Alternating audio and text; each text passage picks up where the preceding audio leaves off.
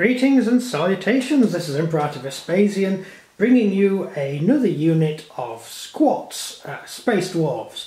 These chaps are Hearthguard.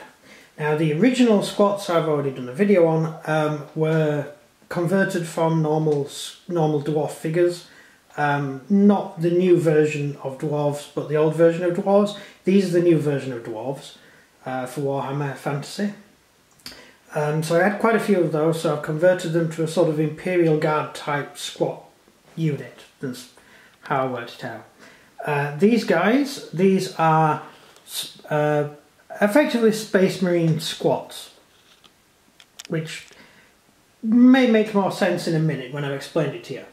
Okay, going way back to the Heresy, you had various worlds, such as the various empires, such as the Aurelian Aretian technocracy, which had fully operational standard template constructs. And the reason the Aretians are most important is they had Space Marines. So you had the forces under War Master Horus fighting against other Space Marines who were from Aretia. And it took Horus about a year to defeat this tiny little empire. It could well have been, had the Aretians known of the Empire's fledgling state, it could have actually been the Aretians who took over the Empire, but as it was, the Empire got there first, the Imperium got there first. So there's no reason that the squats themselves don't have something along the line, or didn't have something along the lines of the Aretian standard template constructor, which created Space Marine armour, which is basically defensive armour for use in really harsh environments. They're just encounter suits basically. They're not designed for war, but in warfare they do come in quite handy. They have a power pack and everything, and the armour operates. So here we have the actual figures. I'll just run through these. This is a regular trooper. He's got bolt gun, probably standard template constructor from their own world. Or of course it could have been given to them by the Space Wolves, because these guys live within the Space Wolf Empire and consider themselves Space Wolf. They have their Space Wolf banners and everything, insignia on their shoulder pads or pauldrons, and so maybe they got them from the Space Wolves. But so these are slightly modified with a dwarf axe head on the end, a bit like a bayonet, but it's an axe. This means that all the regular infantry effectively carry axes that are also bolt guns. Think the Wolfbane spear, things like that, or the spears the Custodes carry, which are staffs, or power staffs, but they have a bolter fastened into. I think they have a storm bolter attached to them actually. The gold guys, I'm not sure. So then we have another one. He's pointing. The heads are used from the Space Marine box. These heads are from the Space Wolf box. I could have used the dwarf heads with the huge beards that come with the figures, but I thought the Space Wolves actually fitted in much better with the figures. So I did a bit of experimentation and I decided the Space Wolf heads were better. This is a sergeant. He's all adorned with sort of Space Wolf gear over his armour, but he's also got the dwarf banner for his individual squad. So that's his banner with the twin axes and everything. Another trooper there with a standard Space Marine helmet, and on the end we have this rather nice guy here with the oculus in his eye, and he's carrying a melter. They're all equipped with Space Marine pauldrons, Space Marine arms, and Space Marine helmets, and Space Marine backpacks. I've already done the videos on the unboxings where I got the pauldrons and everything from, so they'll be in there.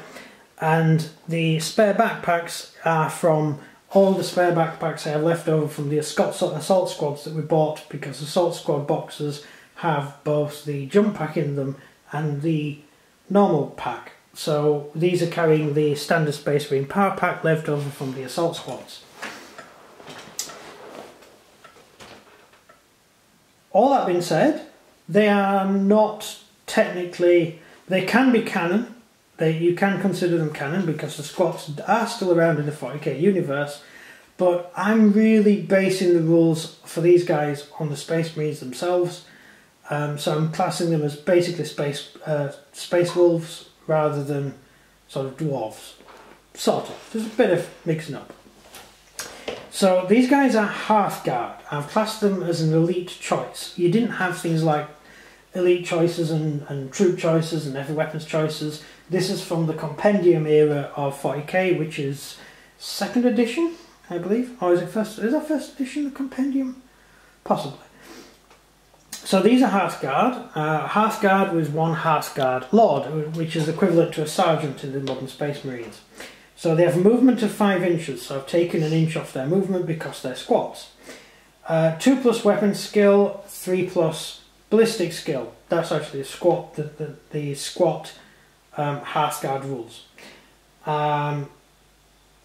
Then you have strength of 4, toughness of 5, 2 wounds, 3 wounds for the Lord. Leadership of 10, 3+ save because they're carrying Space Marine armour. So that's the overall rules for them. They're equipped with, all of them are equipped effectively with Frost Axe, apart from this chap here because he's carrying a heavy weapon. They've got bolt pistol, bolt gun, melter gun, plasma and smoke. I mentioned this in the other video. Squats live in sort of tunnel networks and stuff underneath their own holds or that sort of plot. So they use plasma grenades because plasma grenades don't create a shockwave, so the tunnel won't cave in. And smoke grenades, which are mostly useless in a game, they just give -1 to enemy shooting. Because again, it doesn't actually affect the environment around them. They have Oath Sworn as a special skill, which is re-roll any attempt to charge because they've sworn an oath to their lord to do something. Then you get Ancestral Grudge, which means you re-roll any rolls to hit versus Eldar, Orcs or Tyranids. Original rules, it was only Eldar and Orcs. I have included the Tyranids because the Tyranids destroyed the squats for the most part, right? This is why the squats are here in the first place, because the Tyranids ate their civilizations. And for the hold,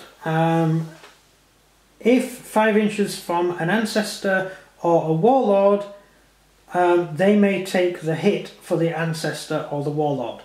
I'll explain a bit more of that when I do those figures. But these are Hearthguard, these are sworn to follow one particular law. So these guys will accompany a lord on the battlefield, and they have the ability to effectively jump in front of the shot to save the guy they're defending from dying, basically. Which is a useful skill to have, and it will keep your lords alive for a little bit longer, but it does mean you have to kind of tie them to the lord, make them part of the same squad. So that's pretty much a decent overview of this unit. So yeah, feel free to leave any comments. It's taken a long time to design this army. It's probably taken about a year to build the whole thing. And I did think a lot about how to do it and what I would, the sort of things I would put in to make it work, and so I had to come up with a lot of the backplot and stuff. Already explained that. And I would really like to know what your opinions are on what we've done. So that's it. Please leave any comments in the comment section. Leave a like if you feel like liking the video, and share it if you think anyone else will be interested in it. So this has been Imperator Vespasian. Goodbye.